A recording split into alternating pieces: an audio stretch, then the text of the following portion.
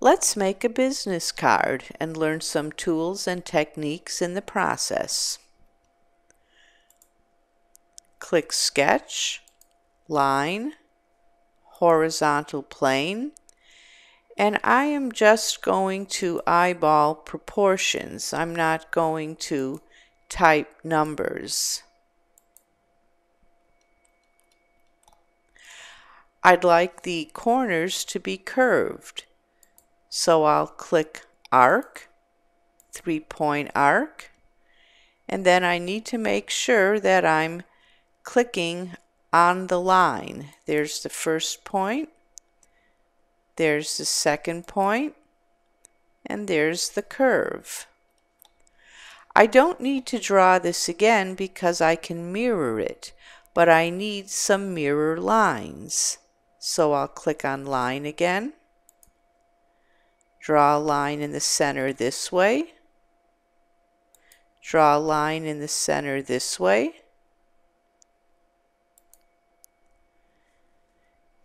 and then choose Mirror. Select the object, select the mirror line, and click OK. Let's do that again. Mirror, select one arc, hold the Shift key down to select the other arc, select this mirror line, and click OK. Choose Trim and trim away the corners.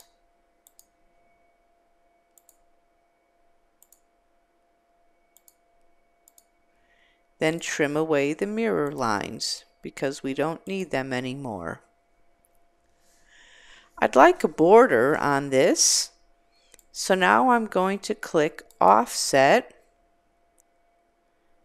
select the curve to offset, then I can offset it this way or this way.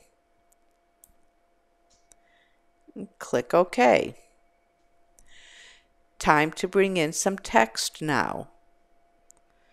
So click on Text, click on a location,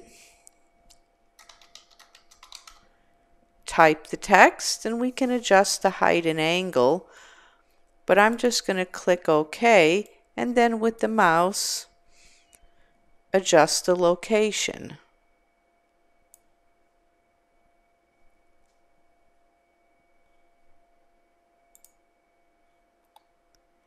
And I can stop the sketch at this point. Now let's turn this all into bodies. Right click on the text, choose Press Pull,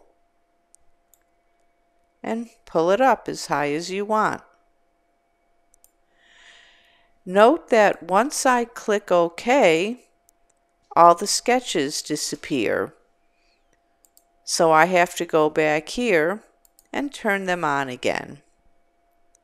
Now I'm going to click on the base, right click, press pull, and I'll pull this up. But notice it's cutting through the text, so I have to go here and choose New Body, and that fixes that.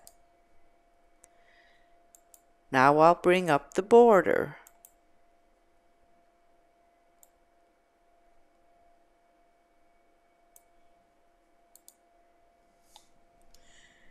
And I can turn off the sketches again at this point.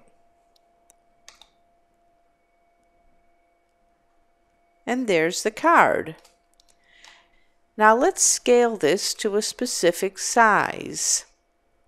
First, let's find out exactly how long it is. I'm going to click on Inspect, Measure, click on these points, and I see it's 53.943 millimeters long. Well, what if I want it 40 millimeters? I'll click on Modify, Scale. I'll keep it on Uniform. If I click Non-Uniform, I can actually scale this along one axis. See that? But I don't want to do that, so I'll undo and I'll go back into scale. Select it. And then I'm going to type in a scale factor. So let's bring a calculator in. And what I need to do is type what I want divided by what I have. And that's the scale factor I need, 0.741. So I'll type 0.741, OK. And let's see what it measures now. Okay, almost 40. And there you have it.